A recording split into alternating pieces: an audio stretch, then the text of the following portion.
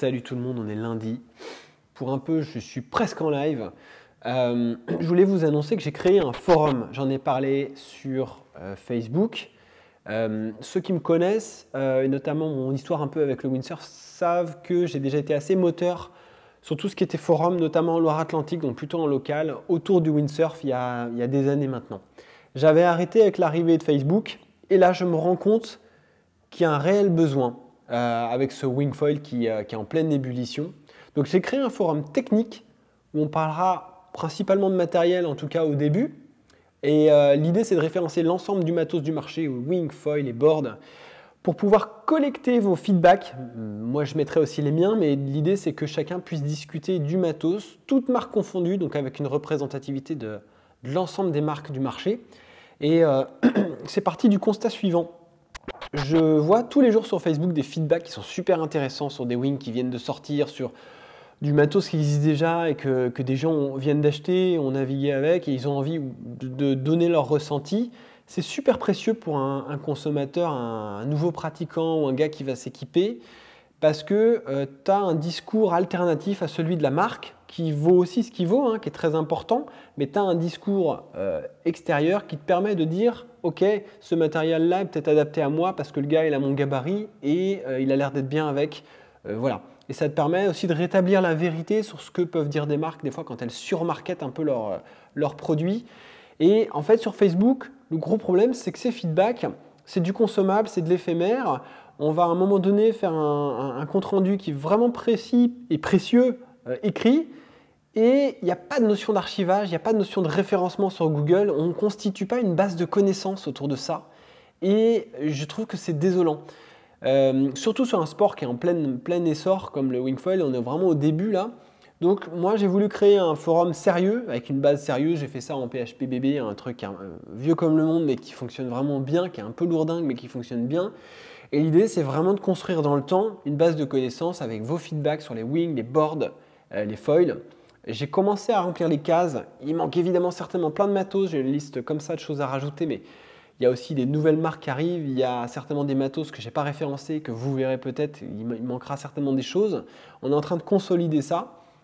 L'idée, c'est vraiment d'aller dans le sens de ce que je fais en vidéo. Aujourd'hui, je suis multimarque, je suis neutre, je donne mon ressenti évidemment, il y a des affinités que je vais avoir avec certains matos plus que d'autres, ça c'est inévitable. Et de parler donc de toutes les marques. On va référencer, au même titre qu'un shop référence les produits qu'il vend, on va référencer tout le matos du marché sur ce forum. Mais la petite différence, c'est que l'idée, c'est de lier des feedbacks et des retours terrain sur ce matériel-là et qu'en bas des feedbacks, il n'y a pas le petit bouton « Ajouter au panier ». Et ça change tout le ton, le discours du feedback. L'idée, c'est d'amener un visuel du produit, un petit descriptif très synthétique avec les caractéristiques techniques, tu vois, pour une wing, l'envergure, les tailles disponibles, coloris, le poids, le site du fabricant, toujours ramener vers la source d'infos originale, ça c'est super important.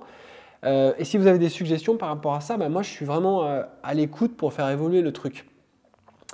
D'un autre côté, l'autre volet, c'est que ça me permet moi d'être plus en lien avec ma communauté. Et de pas seulement faire les choses que moi et moi seul, il y a les vidéos, ça en continue, il n'y a pas de souci. Mais ça me permet aussi de rebondir sur des sujets, sur vos avis, sur vos ressentis, de donner le mien. Et surtout, quand je reçois du matos, comme c'est le cas en ce moment on a les foils Takuma, Kujira, on a le foil AFS en review, donc je navigue avec en ce moment, mais j'en parle pas. Mais je vais en parler très vite. Et qu'est-ce que je fais? Derrière, je filme, on va avoir les boards Takuma aussi qui arrivent, et puis il va y avoir d'autres choses aussi. On va parler de la strike, je pense, prochainement. Je vais essayer de me débrouiller pour qu'on y arrive. Et du coup, quand tu testes un matos comme ça, entre le moment où j'ai le matos et le moment où je sors la vidéo, il y a un temps assez important. Le fait d'être sur le forum permet de faire un petit feedback d'une première nav. Là, j'ai testé la wing d'AFS, par exemple.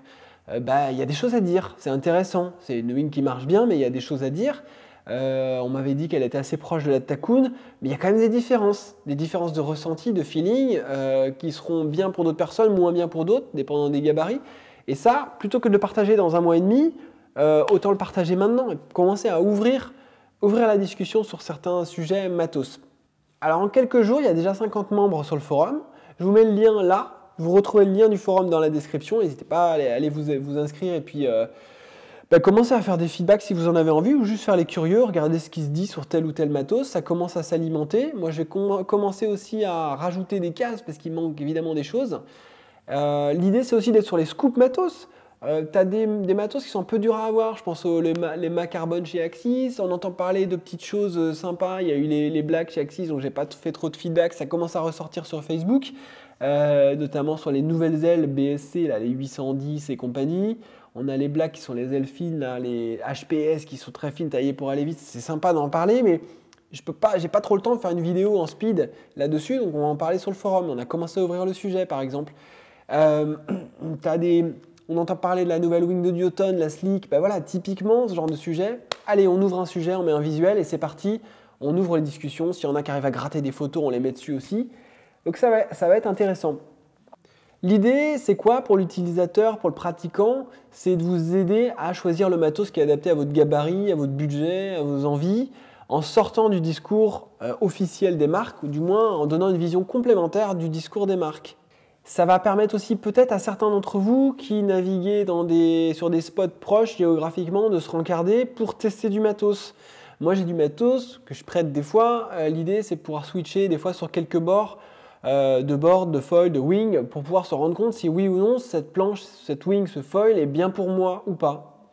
Encore une fois, ça va complètement dans le sens de ce que je fais déjà, avec l'idée d'être le plus neutre possible. Alors évidemment, comme sur tout forum, on pourra parler aussi de tout et de rien, et notamment de l'apprentissage de Wingfoil, les difficultés qu'on rencontre en navigation, puisque c'est quand même le deuxième volet de la chaîne YouTube aussi. Il y a les reviews matos, mais il y a aussi tout ce qui est trucs et astuces, tutos de nav, et il y en aura en 2021, il va y en avoir pas mal aussi sur la chaîne. Donc l'idée c'est aussi de partager autour de ça, et des thématiques générales, il y en a plein sur le Wingfoil, donc on va pouvoir aussi parler de ça. Parallèlement, moi ça me permet de prendre la température aussi. Je vais déjà avoir un bon ressenti grâce à vos commentaires sur YouTube des prochaines vidéos. En général, je prends des notes, je sais exactement ce qui vous plaît, ce dont vous avez envie. Là, sur le forum, ça permet d'avoir une vue encore plus complète de ce dont les gens ont besoin. Il y a des gens qui s'expriment très peu sur Facebook, sur les réseaux sociaux, mais qui sont beaucoup plus enclins à écrire des messages sur un forum. C'est comme ça. Même si on pourrait penser que les réseaux sociaux prennent le dessus, ce n'est pas forcément toujours le cas. Donc, voilà. Je vous mets le lien dans la description. N'hésitez pas à aller voir. Moi, je vais bosser dessus, rajouter du matos. D'ici là, je vous dis à plus. Voilà, c'était juste une petite annonce. Bye bye.